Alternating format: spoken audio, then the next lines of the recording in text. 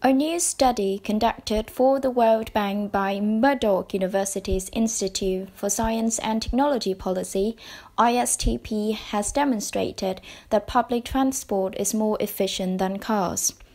The study compared the proportion of wealth poured into transport by 37 cities around the world. This included both the public and private costs of building, maintaining, and using a transport system.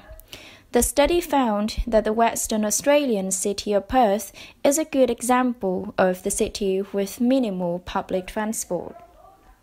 As a result, 17% of its wealth went into transport costs. Some European and Asian cities, on the other hand, spend as little as 5%. Professor Peter Newman, ISTP director, pointed out that these more efficient cities were able to put the difference into attracting industry and jobs or creating a better place to live.